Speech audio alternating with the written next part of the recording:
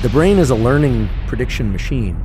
If your brain learns to be aroused by watching other people have sex, it is not necessarily going to carry over to the ability to get aroused when you're one-on-one with somebody else. We can actually train our brains to be more in control, and that's all thanks to some cool tips from Andrew Huberman. First things first, it's important to understand that our brains are pretty amazing. They can change and adapt over time, which is called neuroplasticity, which means that if we've picked up some not-so-great habits, we can actually train our brains to do it differently. If we were to look at ourselves through the lens of an experiment, like we would an animal experiment, we think that animal is sick. The higher the dopamine peak, the bigger the drop afterwards. And it's not that you drop to baseline, you drop below baseline. Pornography is a serious issue. And because of the way that it taps into these very primitive systems, it's as serious in my mind as some of the other drugs of abuse. Porn can hook you. But in this video, we're going to learn how to break free. Porn is just one example of how things mess with our dopamine, making us slaves. But don't worry, because Huberman knows the secrets to escape. By following his advice, you'll regain control and no longer be trapped by these dopamine hijackers. Let's learn together and take back our power. The idea here is that, I'm not saying pornography as a stimulus is bad or good. What I'm saying is in its availability and its extreme forms, it's a very potent stimulus, and very potent stimuli of any kind, extremely palatable food, extreme pornography, extreme experiences like bungee cord jumping, those set a threshold for dopamine release. Again, these things aren't good or bad, they just have to be controlled in a way, because when people are pursuing dopamine peaks over and over and over, and they aren't getting them, typically it's because they've been pursuing that activity far too often. Chasing constant happiness can lead you into a tough cycle that's really hard to break free from. But understanding this trap can set you free and help you change your worst habits. Bear in mind, this idea is only the beginning. I mean, there's so much more to learn that this video can help you with. This video can keep you away from these bad habits forever. By exploring deeper, you'll find the knowledge that you need to live a happier and more balanced life. The cycling back and forth between dopamine and low dopamine states, dopamine fasting as it were, but maybe just low dopamine states, these are natural rhythms that existed in the nervous system. We have to remember what the dopaminergic system is there for. We know as a generic form of motivation and pursuit, you can imagine the human or the animal that's hungry or thirsty.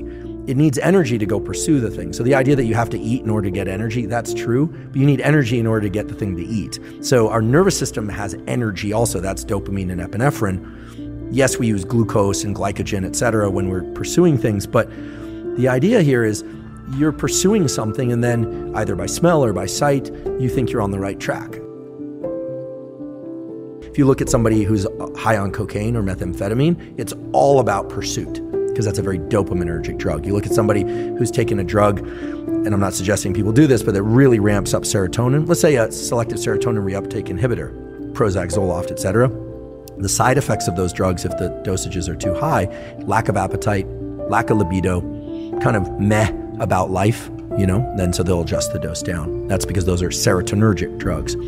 So in general, when we are in pursuit of things, dopamine is quite high.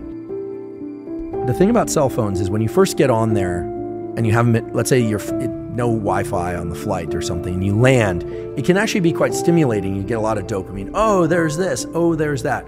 But very quickly, when you're scrolling on social media, you're no longer getting the novelty, but you're continuing to do it and you almost don't know why you're doing it. At that point, it shifts over to something that's a bit more like an obsessive compulsive behavior, where we can define an obsessive compulsive behavior where the obsession leads to a compulsion. So the obsession is a thought, the compulsion is a behavior, but the acting out of the compulsion merely serves to increase the obsession. Right? This is very different than being obsessed with food or obsessed with cleanliness. There's no payoff. Right, exactly. There's no anxiety relief by carrying out the compulsion. With OCD behaviors, like scrolling social media, the dopamine quickly wanes, and then you find that you're just sort of, and we've all been there, you're scrolling, and like, why am I doing this? This isn't that interesting. This isn't that interesting.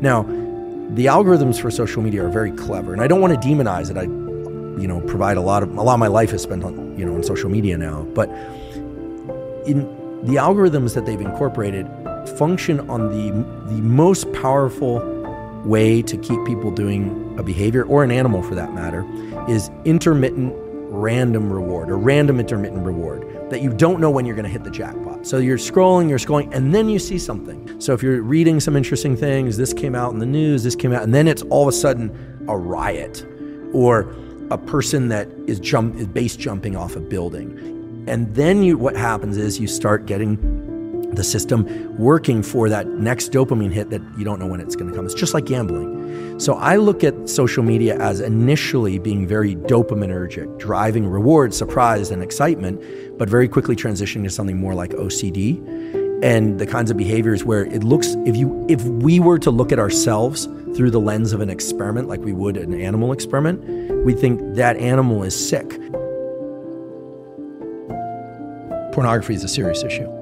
And because of the way that it taps into these very primitive systems, it's as serious in my mind as some of the other drugs of abuse, like the opioid crisis. And we talked about cell phones. You ever notice that when you get on a phone and you're scrolling Instagram, it's like a lot of fun. Like, this stuff is cool. You're seeing people. And then sometimes you're on there and like, this doesn't feel good, but I'm doing it anyway. Yeah. I'm just doing it. That's exactly how people talk about their drug use. That's exactly how people talk about alcohol use. That's exactly how people talk about gambling.